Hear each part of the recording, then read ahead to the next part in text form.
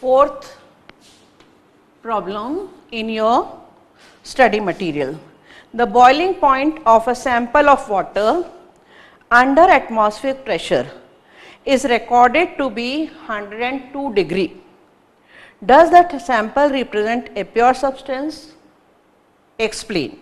See here, this question, children, it has 3 parts. Now, you have to decide how much you have to write the answer. If the question is having 1 mark, then you have to write a short answer. If the question is having 2 marks, then you have to give reason. And if the question is having 3 marks, then you have to explain it. Then only you can score full. So, here let us see the question again. Boiling point of a sample of water under atmospheric pressure is recorded to be 102 degree. Boiling point, how much it is given? 102 degree. This is boiling point of water. And what about the atmospheric pressure? Normal atmospheric pressure. Atmospheric pressure is given, means normal atmospheric pressure. Usually, what is the boiling point of water? Actually, the boiling point of water is 100 degree.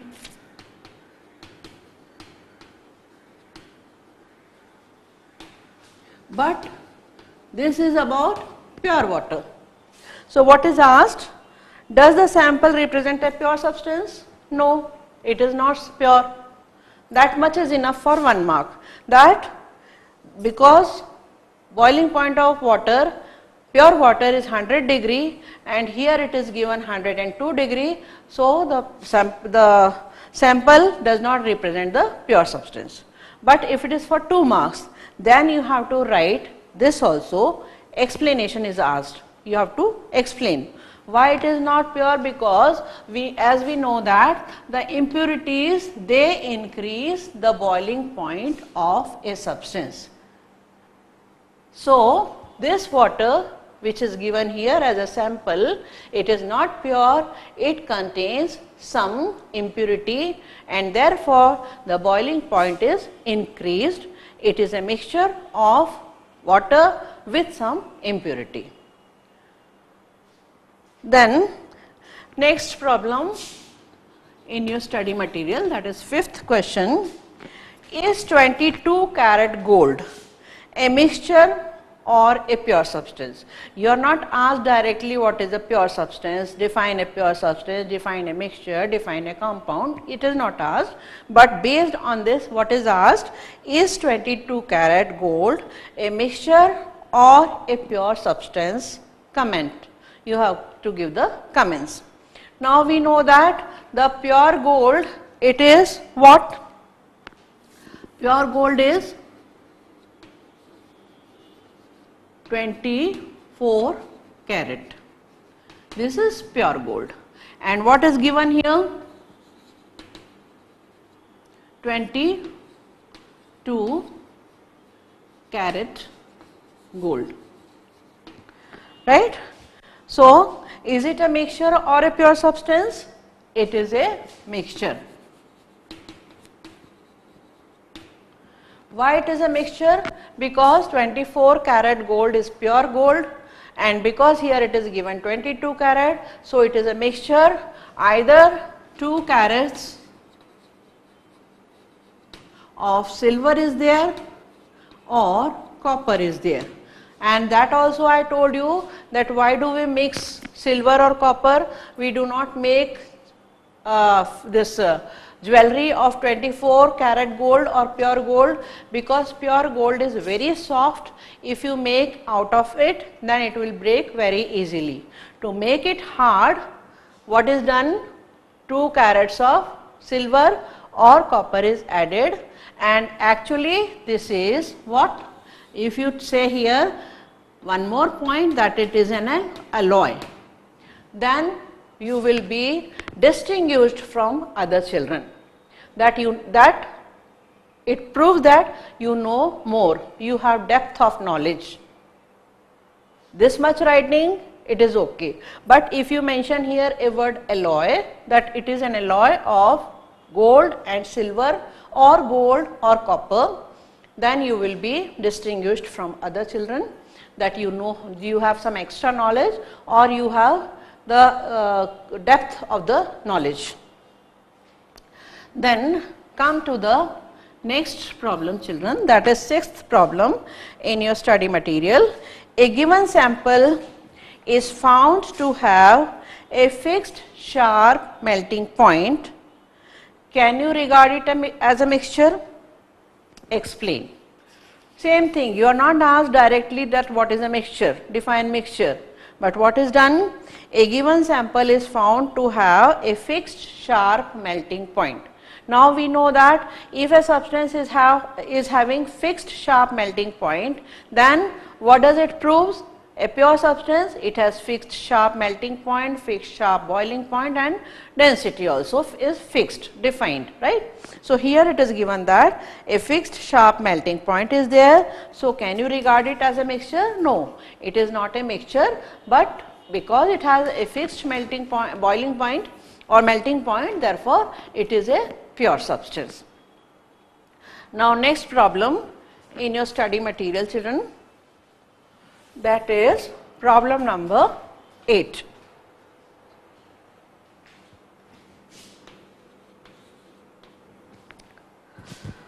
State one instance where water undergoes a physical change and one in which it undergoes a chemical change. You are not asked directly what is physical change, define chemical change. We know that physical change, what happens? Only the physical properties changes, no new substance is formed. And you can get the original substances back. But in chemical change, all the properties changes, a new substance is formed with new properties, and you cannot reverse it, you cannot get back the original substance. This is about the, so this concept of physical change and chemical change is there in your mind. Now based on this you are asked that state one instance where water undergoes a physical change,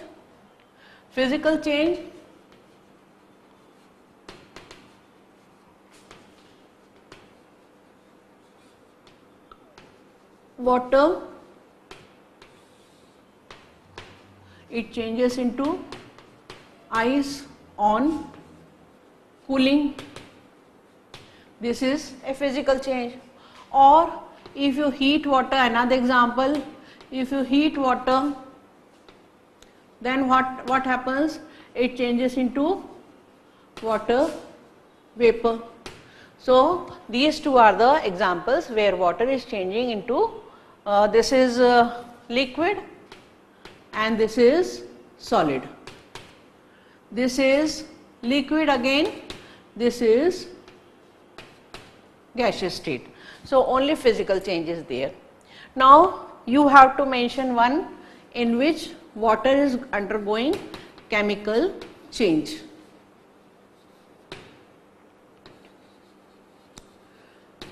If you pass electric current through water,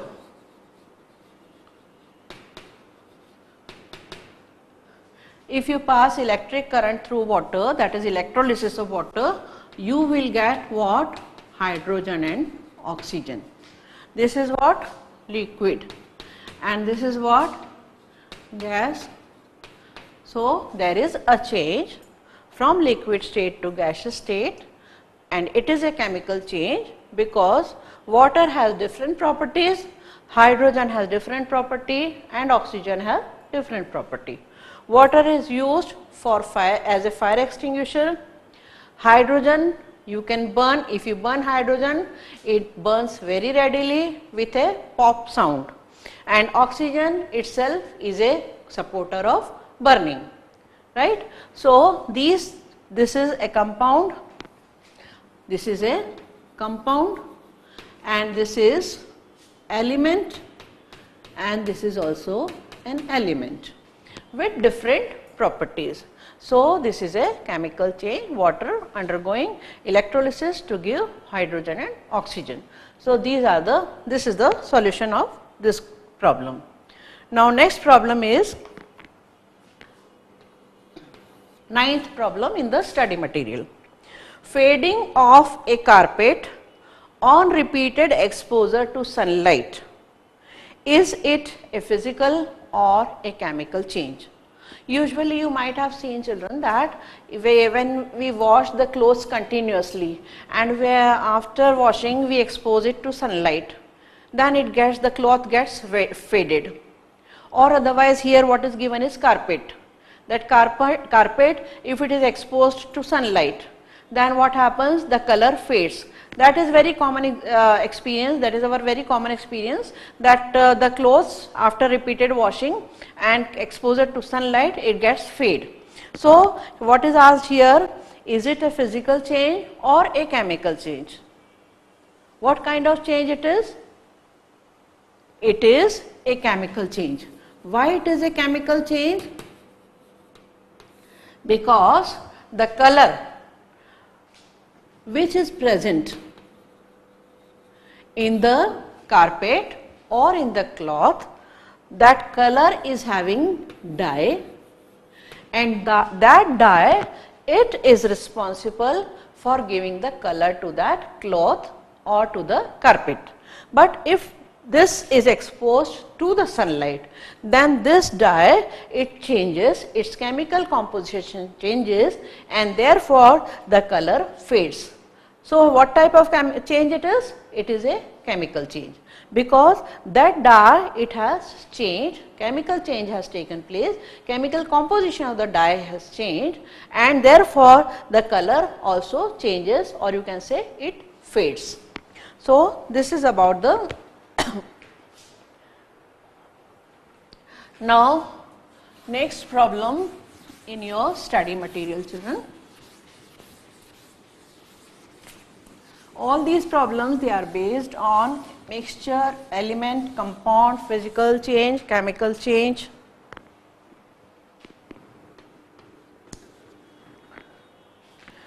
You are given two samples. One is pure water and the other is a solution of common salt in water. Without testing, you have not to test. I have given you two beakers. In one beaker there is only water, and in another beaker I have added common salt to that water, and I am not allowing you to taste it. Then how you will distinguish between them? How you will distinguish? Just think over, children. One is pure water and the other is impure. So what you can, what conclusion you can draw from this hint? That the substance which is pure, it will boil at a fixed temperature. So you will heat both the solution. Both the solution means one is water and the other is mixture of salt and water. So you will heat both the things. That which one is boiling exactly at 100 degree, that is pure water, and that which is boiling above 100 degree, because impurity is there, salt is there. So that will, the one which is having salt, that will boil at a higher temperature. So that will be a salt solution, and the other which one is boiling exactly at 100 degree, that will be pure water. So this way you can distinguish. So questions are based from theory only, children. The base is that thing only, that fundamentals or the concepts or theory should be very clear to you. Then you can you can solve any kind of question. Just you have to think over and go on practicing. Just by solving one or two questions, you will not be able to. Same type of questions you solve five times, six types of questions, 7 types of questions. Then it will give you practice, and that will sharpen your brain and your thinking capacity. And then you will try to think either this way or that way, and you know the answer. Now, next question of your study material, that is, without using a magnet, how will you separate the components of a mixture of iron filings and sulfur? What you have is iron filing and sulfur. both are mixed. If I give you magnet, you can easily separate this because iron gets attracted towards magnet. But I am not giving you magnet, I am not allowing you to separate it by magnet. I am asking you to separate these two, this mixture you have to separate, that is iron and sulfur. Then what you will do? You will dissolve this mixture in carbon disulfide. What is this carbon disulfide? Chemical formula is CS2. This is a liquid, and in this liquid sulfur is soluble. Sulfur dissolves in it. So now you have a mixture of iron filling, sulfur dissolved in carbon disulfide. Now what you will do? You will filter it. When you will filter, then what you will get here after filtration? Filtrate will have sulfur, and iron filings will be left on filter paper, right. So what you are doing here, children, that you are having sulfur and iron filings, you have mixed together, and I am asking you to separate them without the help of magnet. Now what you will do? You will add carbon disulfide, that is a liquid, that is a chemical. Now this carbon disulfide, it will dissolve sulfur. Now this you will take this solution, and you are having a filter paper in the funnel. Put that solution on that filter paper. Then whatever comes down, it will have sulfur, and whatever is left on the funnel, that will be iron filing. And from this solution of carbon disulfide and sulfur, you can get back the sulfur. In this way, you can separate the two things. Then next problem, that is 12th one. When iron is exposed to air and moisture, a brown colored substance called rust is obtained. Is it a physical or a chemical change? What is the chemical nature of rust? It is our very common experience, children. Now generally in rainy season, iron things they get rusted, and you can see a brown layer on that. So what is it? First question is asked is that iron is exposed to air and moisture in rainy season. Why this happens more in rainy season, less in summer season? Because in rainy season moisture is there present in the air. It is too much of moisture is there in the air during the rainy season. So iron gets rusted very fast during the rainy season.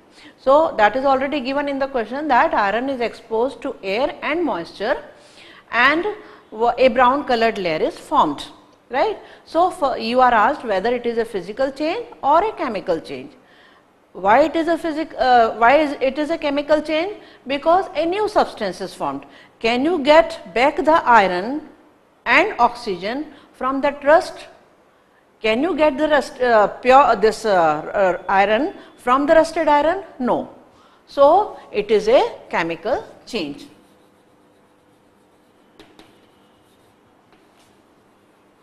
And try at your home also, you might have seen some of the things they get rusted.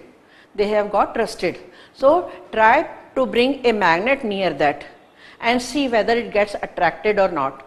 Pure iron, it will get attracted. Iron things they get attracted. But here what has happened? This rust is formed, and rust is brown in color. So bring a magnet near this rust, and you will see that it is not getting attracted. It means there is a chemical change. Properties of iron they have changed. because here a new substance is formed. And next, what is asked? What is the chemical nature of the rust? Iron, we write chemical formula for iron is this, and here oxide of iron is formed, that is Fe2O3, and of course here it is hydrated form. Hydrated form is having water molecules in it. So, nature of that rust or that brown particle, it is what? Oxide of iron, that is Fe2O3, and 2H2O, that is hydrated form. Hydrated form, I told you that it has water molecule, right. So, this is about the rusting of the iron. Then next problem of your study material, children, all these problems, and see some other books also, and you will get similar kind of problems and try to solve them. Go on solving more and more so that you can clear them very easily whenever they are asked. Next problem is 13.1. Is cutting of trees a chemical or a physical change? All these problems, they are based on what? Physical and chemical changes. Firstly, we have done about element, mixture and compound, pure substance, impure substance, and now we are doing the problems based on physical and chemical changes. So, what is your problem? Is cutting of trees a chemical or a physical change? Explain. When you cut a tree, then one part goes here, one part goes here, but do you find any change in the chemical composition? By seeing, we say that there is no chemical change, only it has broken down into two. Just take the example of this chalk. If I break it into two, this is what? Physical change, but here it is non-living. So, it is a physical change. The bigger part chalk piece has broken down, I have broken down, and it has changed into two smaller pieces, but because it is non-living, so it is a physical change. But in case of cutting of trees, children, when you cut the tree, then what happens? That part which is cut, usually trees, they grow how? By the process of photosynthesis, they make the food and they grow, but one part you have cut down. So, what is happening? The chemical composition, or you can say bacterial composition, has changed here, and rate of photosynthesis will also be less, because that part which you have cut down, that will means this complete tree was doing the process of photosynthesis. Now one part you have cut down, so the process of photosynthesis will be less. So, because of bacterial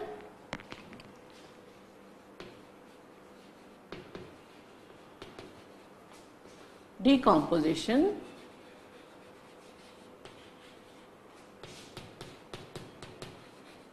and photosynthesis,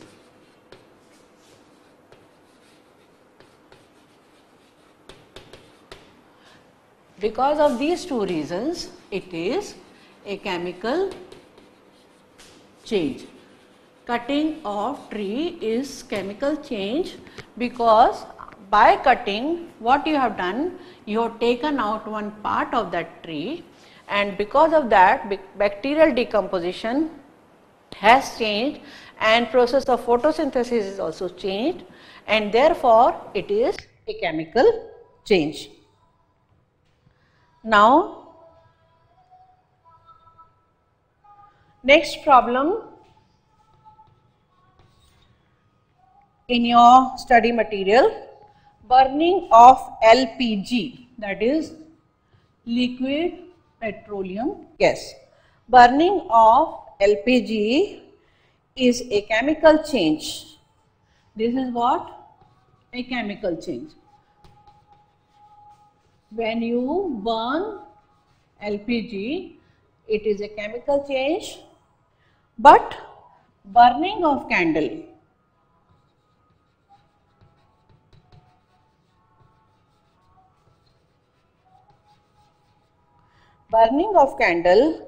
it involves both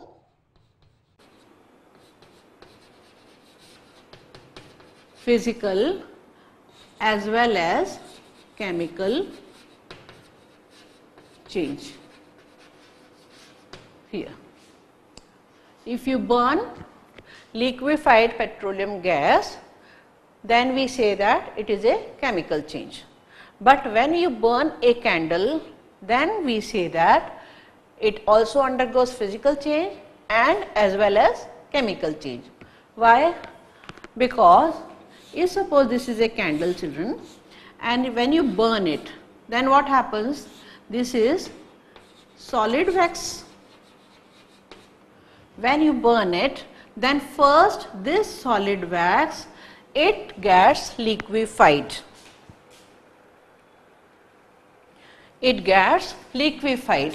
Here you can see liquid wax. Just below the wick of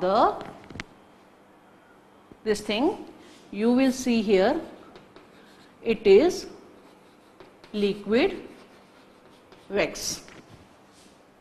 So this solid, it is changing into liquid. So what is it? It is a physical change. And after changing this solid to the liquid wax, now this liquid wax, it rises to the wick.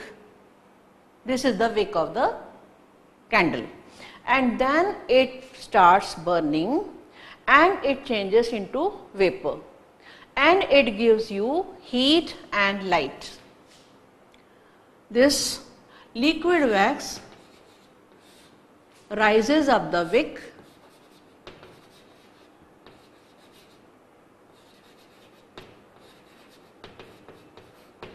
changes into vapor, and then burns, gives heat and light. Clear? That is the reason it is a chemical change also. Both changes are there. That is, first the solid wax, it changes into liquid wax, therefore it is a physical change.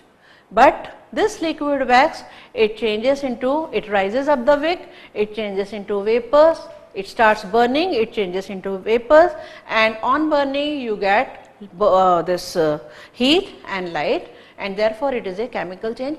And what is being produced here? Carbon dioxide gas. What is being produced here? That is carbon dioxide gas. Can you get back the wax from this carbon dioxide gas? No. It means it is a chemical change. You cannot get back the original substances. That is the property of a chemical change. Now, next problem of your study material, children, that is problem number 15.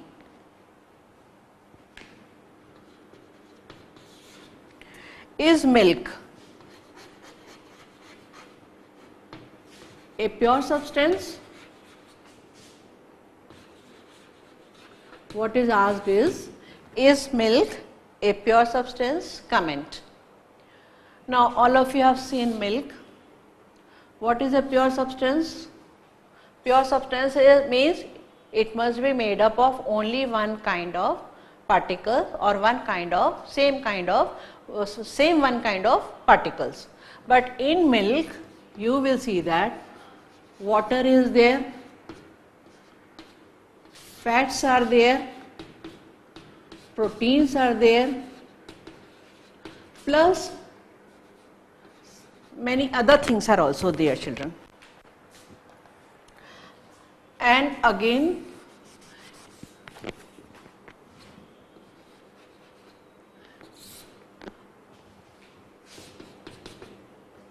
it will depend how much fat will be there. It will depend upon the source from where we are getting. If the milkman is adding more of water, then it will have more water. If suppose you are taking directly from the dairy, then it will have more of fats and proteins. So this is not a pure substance. The chemical composition is not fixed.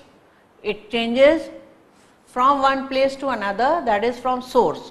from which source you are getting, and therefore it is not a pure substance, it is a mixture.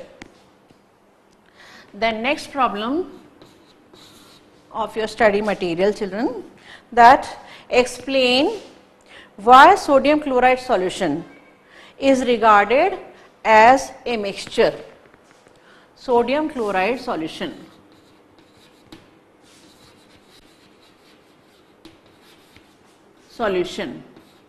is regarded as a mixture, while sodium chloride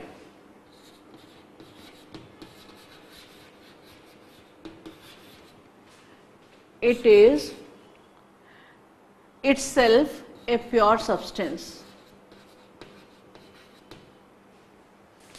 Sodium chloride solution means you have added sodium chloride in water and we say that it is a mixture. What happens, children, that when you add this sodium chloride to water, suppose this is the beaker and in this beaker there is present water. Now you are adding this sodium chloride to it, NaCl, that is sodium chloride. You are adding it. Now in this solution, what happens? This sodium chloride, because it is an ionic compound, so you will not get here a complete particle of sodium chloride. In this mixture, you will have sodium and chlorine. This sodium chloride in water, it breaks up into sodium and chlorine particle. Therefore, we say that it is a mixture, it is not a pure substance. It has two or more things. Now, in case of this sodium chloride alone, if suppose I have in a container, I have kept this sodium chloride. No water is there. These are the particles of sodium chloride. So these particles of sodium chloride, they are a single particle, not broken up. So this is a pure substance and here it is a mixture. Then next problem of your study material, children.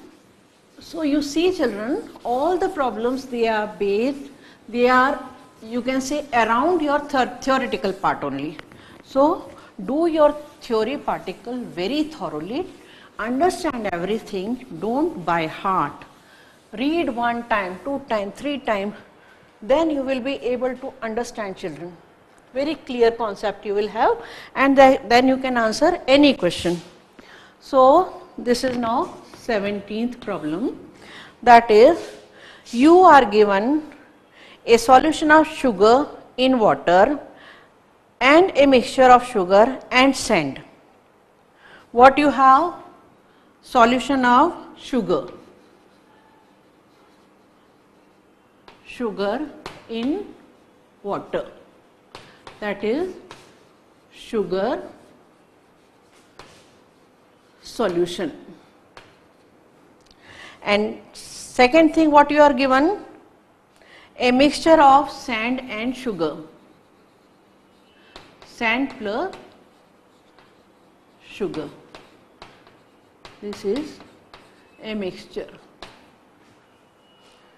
State one property in which they resemble each other and one property in which they differ from each other.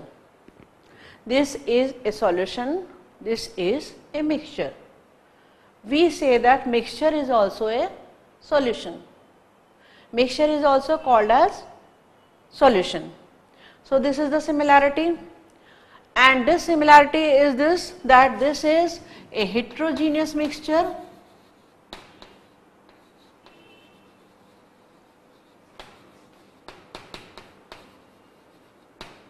and this is a homogeneous mixture.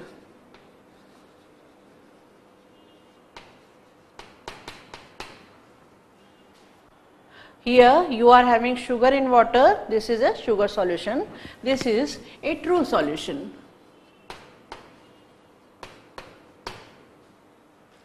This is not a true solution because you can see both the things, sand and sugar, and it is heterogeneous mixture. Mixture is also called as solution, or you can say solution is also called as mixture.